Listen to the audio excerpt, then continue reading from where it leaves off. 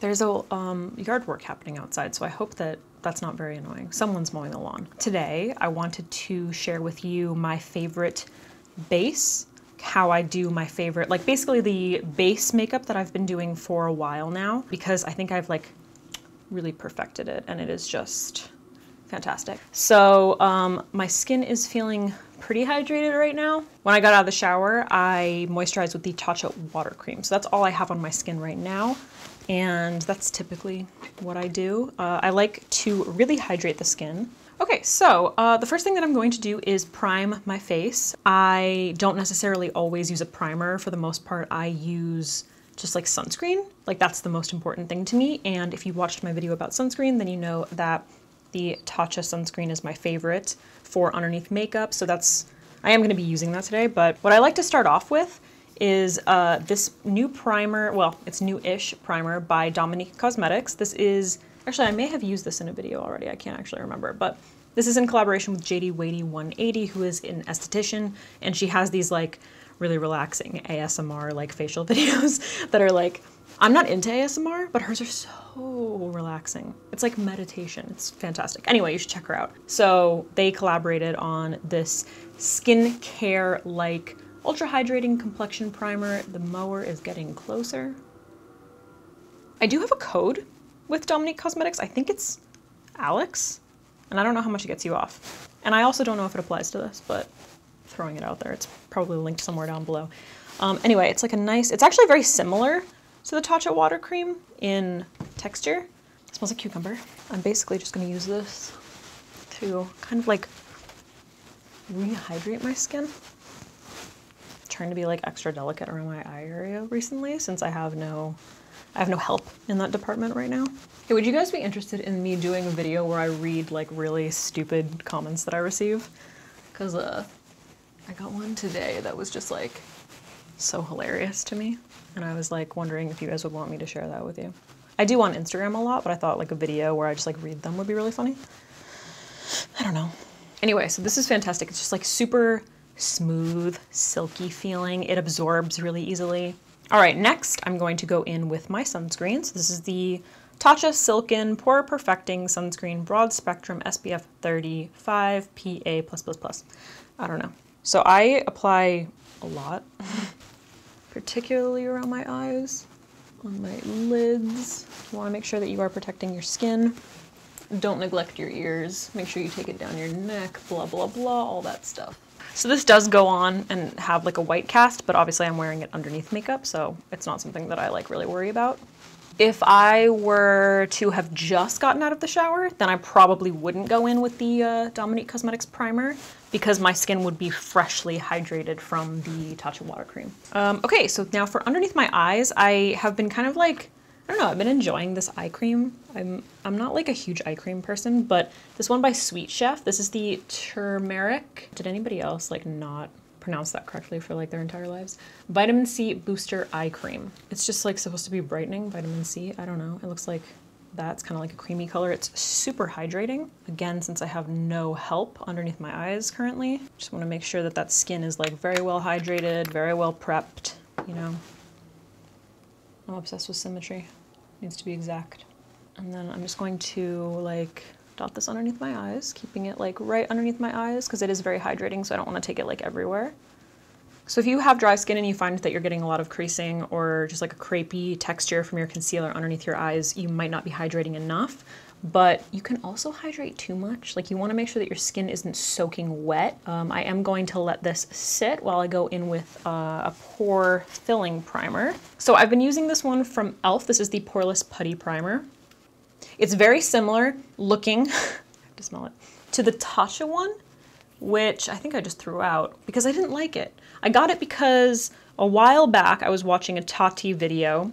She was raving a bit about it, and I love Tatcha, so I picked it up, and I just could never make it work. It always broke up on my skin. This does not do that, but basically I just, using my finger, will place this in any area where it also feels very cooling, which is confusing, but nice. But anywhere that I have like fine lines, or just like maybe a little bit more texture, where I just like feel like I need to smooth out my skin a little bit more. So obviously I've got my my really great like angry frown line that's coming in nicely here. I have a very expressive face, so up here, these guys. And I like to kind of pat it into the skin because that just kind of helps like fill in those pores, fill in that area or those lines. In this area, this is where like I tend to have larger pores. So around my nose. I also always get like foundation breaking up around my nose for some reason. It's just one of those things. So I like to focus it right here. Basically all over my nose. That's typically where like pores are more visible, you know? This whole area. And then this might seem like extra, but I actually really like putting it underneath my eyes as well because I have kind of like pebbled looking skin underneath my eyes. So especially like right here on the corner. So we are using, I mean, I'm using a lot of products, but like it's all very small amounts, you know? So it's not building up to these thick layers on the skin. It's just nice, light. I love light layers. I think that's like the best thing for makeup. We look great. We look fucking great. Now, before I go in with my foundation, I like to color correct underneath my eyes to try and get rid of some of this darkness. But if you don't have that problem, don't worry about it. I don't know where it went. So I like to use the LA Girl Pro Conceal High Definition Concealer in the shade, this is the craziest. It's the shade Light Ivory. I've talked about this before, but it's legit peach. It's got the little brush that you push up. I'm not wild about that situation. Usually like way too much comes out, but I'm just gonna place this right here. Basically just like where my darkness is. Sometimes I pop a little bit right there. If I remember to. Actually, you know what? Fuck it. I'm gonna put it right here too. And then I've just got this little BH brush. They've got like a bunch of different collections. So it's from the Weekend Vibes collection. It's the number 9. And then I'm just going to blend it out. Trying to keep that stuff where I put it. I am looking for color corrector suggestions. If you have any good ones, I don't like the Becca one, just so you know. I like a very creamy, full coverage, but not too like wet formula. So any suggestions are welcome. So I'm focusing it basically just in that area that's like pretty sunken. And if it stresses you out that I don't take it up all the way, it's because I have creasing there, and no matter what, the product will crease, so I don't take it up all the way. And I don't know why that causes you stress. Sometimes I'll turn it around and then go in and do a little more blending.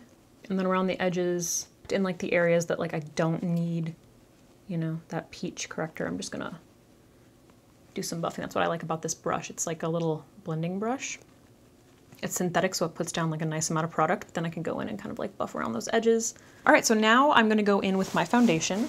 And my favorite formula recently has been the LC Cosmetics Micro Silk Foundation. This is in the shade Cameo, and I mix it, actually opened this up, like pulled out the thing, and then mixed in a little bit of my NYX color correcting liquid to make it more olive, because Cameo is the closest in value to my skin tone, but I can't actually remember what, I don't know if it pulls like more pink or more orange, but I used my green to make it a little more. So I always kind of like mix it up. You can actually see it's more olive up here, and then it kind of gets more neutrally. And then to apply that, I'm using this is actually a concealer brush. I always call it a brush. Sponge by e.l.f. But I've been using it for foundation, and I kind of love it because it's like more precision, you know, but it's long. So you get like a little bit more area with the precision. I don't know if that makes sense. And I like to do sections of my face, so I'll start by placing it on my cheek and pressing it into my skin, and then slowly like blending it outward. And that kind of allows me to slowly build up my coverage without going in with like way too much. But also this foundation is literally like skin. Like, there is no way to build up this foundation too much. No matter what, the formula is just so incredibly flawless. It's probably the best foundation that I have ever used for that kind of finish. If you're looking for like something ridiculously full coverage, this probably isn't going to be the one for you. But if you want something that's going to like even out your skin tone and just look incredibly natural, and then if you feel like relying more on spot concealing breakouts and stuff, this is the one. And then especially in those areas where I placed the pore refining primer, or pore filling primer, or whatever the fuck that was, I'm just really, really pressing it in. I do see a lot of people talking about how they like to start with the center of their face. I actually don't. I start with the outer perimeter of my face and then slowly bring it inward, especially because I am going to be going in with a concealer, and I like highlighting with concealer, so it doesn't really make any sense to put the majority of the coverage in that area or the product, especially if I'm going to be going in with a concealer. If you're not, then, I mean, it's pretty much preference, but. And then I'm going to take whatever's left over on my sponge and really press it into my nose. All right, so I like to use two different concealers. So I use a more full coverage concealer at the end, which is my Kevyn Kwan concealer. But first, I want to do a little bit of highlighting, and I'm going to use, I actually don't know.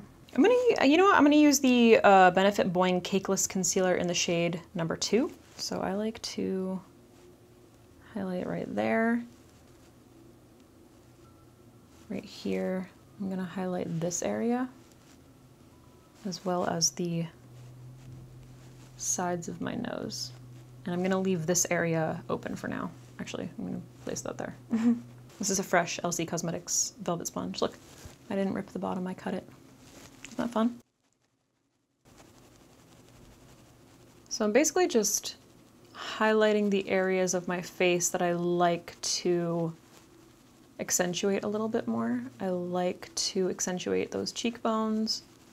So I want to highlight right here, or any areas that I tend to get maybe like a little bit darkness. And then I like to highlight the sides of my nose because it helps to kind of narrow it out a little bit.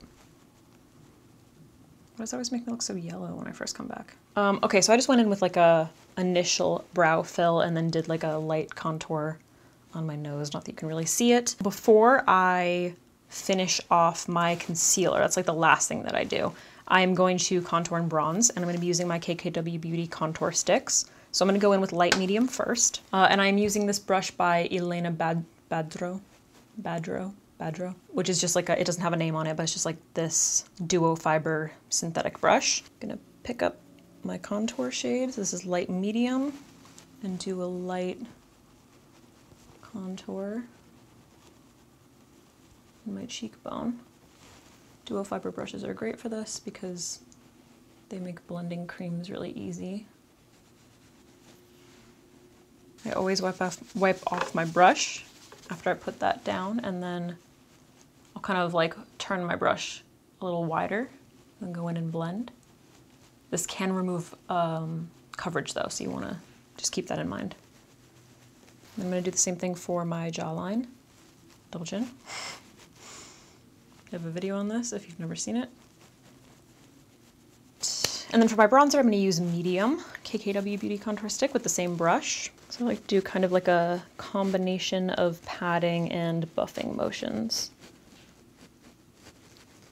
And then same thing for my cheekbones. I like to place it like where I put my contour, and then the difference is that I kind of like bring it out a little bit more. And then I'll turn my brush wide and blend it onto my cheek. All right, I'm gonna finish off the eyes, or the concealer, I guess. And for the ultimate coverage for underneath my eyes, I like to use the Kevyn Kwan concealer. This is the Sensual Skin Enhancer in SX03. This is so full coverage. It's expensive, but it is so worth it.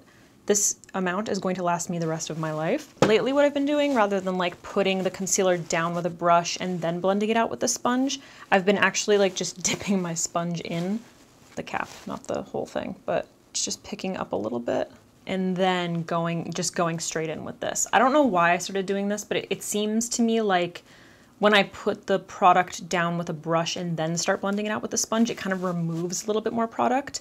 This allows me to build up the coverage on top of the color corrector. It's a theory. I don't know. It seems to work for me.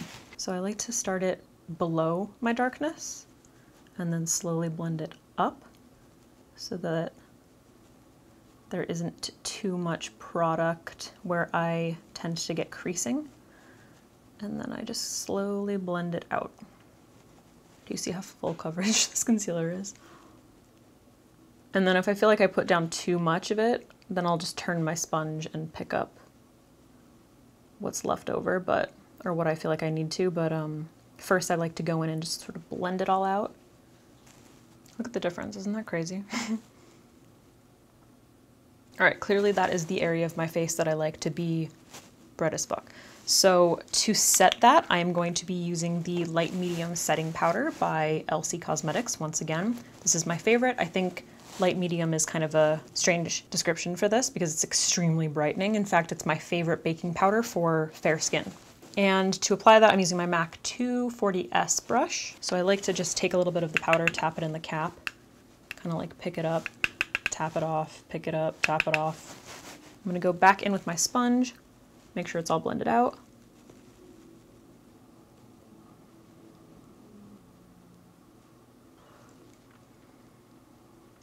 And then, I mean, you can see the difference. This just like sets, mattifies, but it doesn't make it look incredibly dry or cakey or anything like that. It's a very smooth. All right, and then I'm just gonna use that same powder to set right here because I can tend to get oily in that area throughout the day.